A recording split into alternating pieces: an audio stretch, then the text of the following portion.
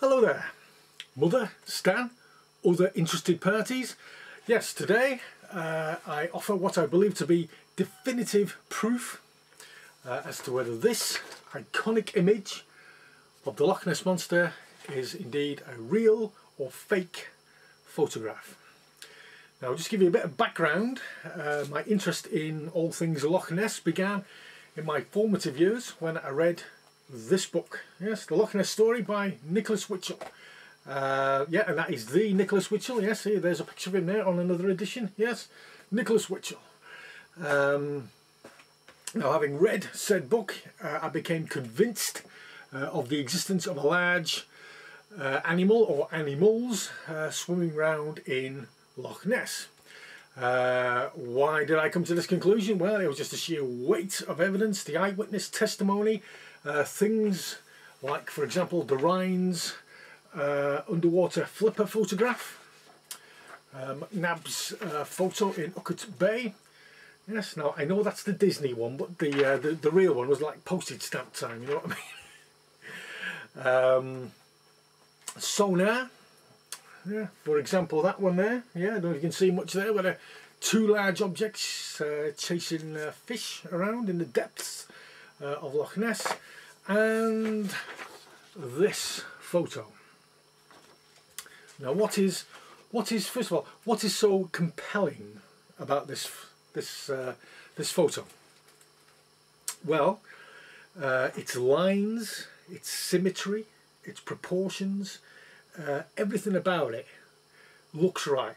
I mean, I think that's the main thing about this, is that if a plesiosaur type animal did shove its neck out of the loch, you know, one afternoon, and somebody took a photo of it, it would pretty much look like this. Its proportions are right, and you get a sense of something under the water as well. A bit, you can see this dark area here, maybe a flipper there. There's circular wave pattern emanating from it. I mean, everything about this suggests to me an animate object sat on the top of the loch.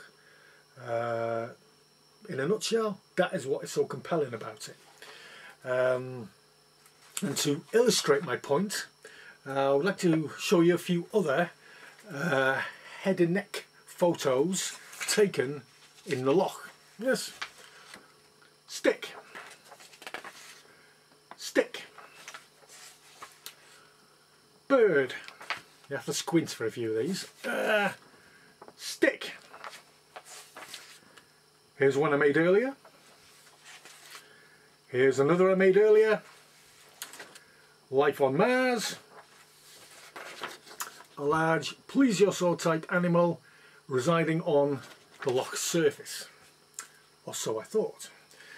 Now, I think in the 90s, was it? In the 90s, Geezer comes forward and says this photo is in fact a fake. Now, my initial reaction to this was, you know, Geezer is a publicity seeker. I mean, Geezer says this was actually a plasticine model on top of a submarine floating about in the loch, you know. I mean, to me, I mean, there was no way it would look as good as that. I mean, wouldn't it sink, flip over, all this sort of stuff? I thought, no, I just dismissed it. You know, cobblers, you know, I mean, cobblers, says it all, doesn't it? But then more recently, I sort of, I started to think about this. I started thinking about this a bit more. And I sort of subjected this to a more rigorous critique, shall we say. I mean, let's just have a look at this. If this is an animal, right?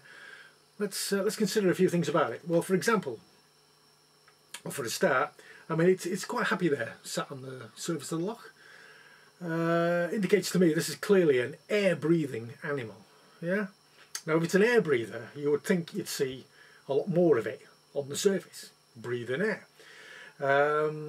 Some other things to consider as well. I mean, if you think of other air-breathing aquatic animals, for example, a whale. Now, a whale has a massive blowhole, you know, sucks in gallons of air, can stay underwater for quite some time. Consider this creature, right? Small head, small mouth. This isn't going to be able to you know, inhale much air and submerge for any length of time. In fact, this animal looks to me as though it'll probably spend as much time in the air, out of the water, as in it. So why, you know, why no more sightings? Secondly, the plesiosaur angle. Now, you know, plesiosaurs could not do that. The neck had to remain horizontal to the body because of the vertebrae. So, a small point, because this doesn't necessarily have to be a plesiosaur, but, you know. Most of the fish in Loch Ness are in top 30 metres. Usain Bolt can cover 30 metres in about just over 3 seconds, flat out. Yeah, it's not a great depth. One of these things, or a family of these things, charging about, you know, feeding on fish, you'd see disturbance on the water. You know, yeah. Also, I mean, there have been sightings in Loch Ness going back hundreds, you know, maybe thousands of years, who knows. Now, there's not a huge fish population in the loch. I've heard that the fish population would probably sustain 10 to 20 individuals of a large animal like this. Now, that would present problems over a length of time. I mean, we're talking about disease, accidents, drop in the fish population, gender imbalance, and chronic inbreeding. So, all of a sudden, doesn't look so convincing, does it? But if I come to the main thrust of this video, the proof. Okay, well, Wilson, the surgeon who took this photo in 1934, actually took 4 photos. The famous one, 2 blanks, and that one. Just the head, bit of the neck above the water. Now, when Wilson, there's a picture of him there, by the way, yeah, might not have caught that, yeah. When he went to the chemist to collect his photos, he only wanted this one. He did not want the one just showing the head out of the water. Now, let's consider this for a moment. If this is genuine, this is quite simply the most remarkable wildlife photograph ever taken. And that being the case, that would be the second most remarkable wildlife photograph ever taken. Now, why did Wilson not want that second photo? Well, at the risk of stating the bleeding obvious, it was of no value to him. Now, why was it of no value to him? I mean, if I'd taken a picture of a creature, the most, you know, famous creature on the planet, you know, I'd want all the photos of it. I didn't want the blanks. But Wilson didn't want it. Why is that? Well, quite simply, this and this are fakes. He didn't want the second photo because he'd already got the Hollywood photo. He'd got this. This is what he was after. This is what he was going to present to the world.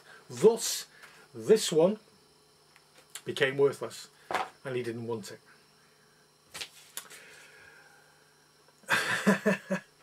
Simple as that. And just to enlarge on this again, to go back to some earlier things I've shown you, McNabb's photo. In the real photo, the tower, the reflection tower, is bent, which suggests maybe a bit of trickery going on. I don't know. Wake of a boat removed, quite possibly. That is the original unenhanced picture of the flipper. Yeah. I don't know quite what that is. I think I had it for soup this afternoon, whatever that is. The sonar, yeah. 2 shapes chasing fish, yeah. 2 boats above, reflections off the loch's bottom. They're in shallow water. Who knows? But that's another video. Yes, I think I might do another video of the Loch Ness phenomenon. And just one thing I will say, I'm not dismissing the chances of there being a creature or creatures in the loch. Just because this is a fake doesn't mean there isn't something going on there. In my next video I will address the actual Loch Ness Monster thing as a whole, and the key photograph to me, believe it or not, is that. That is the key photo to the Loch Ness phenomenon, and I'll explain why in my next video if I ever get around to doing it. Yes, if you got this far, thanks for viewing. Have a good evening and a keen peace.